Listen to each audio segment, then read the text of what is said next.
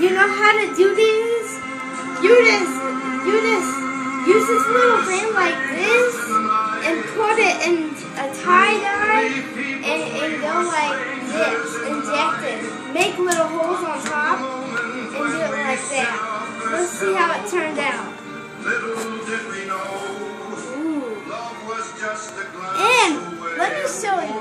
You wet this first in the sink and you wrap it up like this. Once you wet it, you keep on using it over and over again. You can wet it a couple times and use it the rest of the way like this. YouTube users.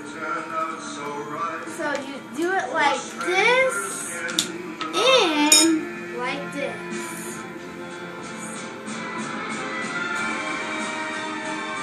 So this is fun. You can use any color, every single color. Like this. That's how it turns out so cool. And you can mix colors with it too. It's real fun. So these are the eggs right here that I done.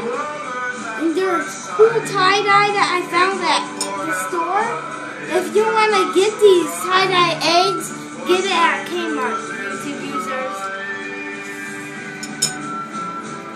So, this is how my egg is going to turn out. So, I poured this out in here.